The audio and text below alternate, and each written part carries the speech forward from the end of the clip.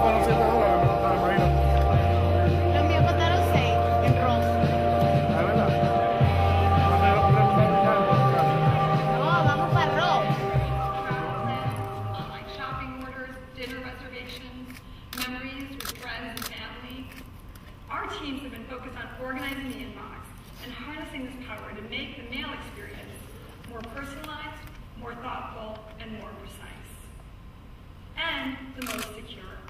Last Friday, Yahoo Mail turned on SSL Secure Protocol for 100% of our users. And the SSL protocol applies to ads as well, effectively making us the largest secure publisher on the web. This transition is part of our broader commitment to securing our users' information. Search and communication products have always been at the heart of Yahoo's business, right alongside our media business. Media has long been one of Yahoo's key strengths.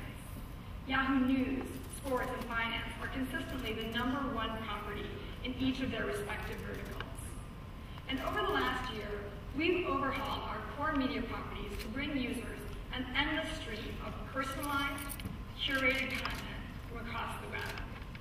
And we continue to strengthen our exclusive partnerships with ABC's Good Morning America, CBS's The Insider with Yahoo, and NBC Sports, bringing Yahoo users the absolute best content.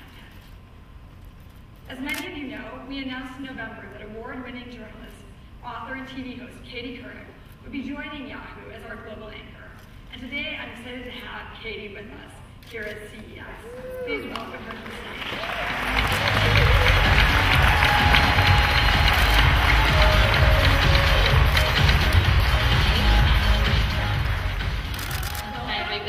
Thank you. Thank you. It is my birthday today, everyone. I'd like to ignore, and I want you to know I cannot think of a better way to spend my birthday than with 1,700 of my closest friends here at the Consumer Electronics Show. But I'm happy to be here, and of course I'm here to talk a little bit about the news business. Marissa and I have spoken a lot about that in recent months, and I first got into the news business 35 years ago. And as many of you of a certain age know, it was a very different time. I've often said it was a time when harass was 2 words instead of 1. Thank you for getting that joke. You know, when I started as a desk assistant, actually a gopher at ABC News in Washington, fresh out of college, I'm embarrassed to tell you one of my primary responsibilities was donning little white gloves and actually changing the purple ribbons on the teletype machines, which makes me feel like I'm married to a Geico caveman all of a sudden. But when I got to CNN, I'm happy to say that I started using a computer, albeit it was the size of a mini fridge.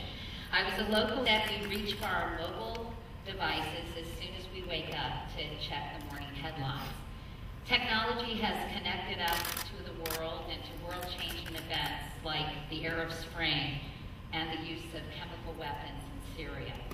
Anyone with a cell phone these days and a Twitter handle can be a reporter delivering eyewitness accounts. It truly is an extraordinary transformation. But I think there's so much information at our fingertips, it's easy to feel that you're drowning in a virtual tsunami of information. I've often said it's a case of TMI, but NEU. Too much information, but not enough understanding. At times, accuracy has been a casualty of immediacy. Linking has too often replaced reporting. In this modern age of information, though, I think there is always room, and I know Marissa agrees with me, for the core values of old-fashioned journalism, things like judgment, discernment, context, perspective, experience, expertise, and integrity.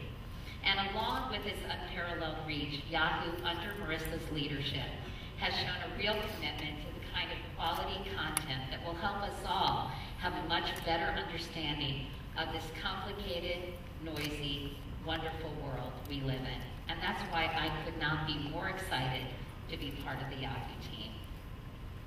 Katie, could you tell us a little bit?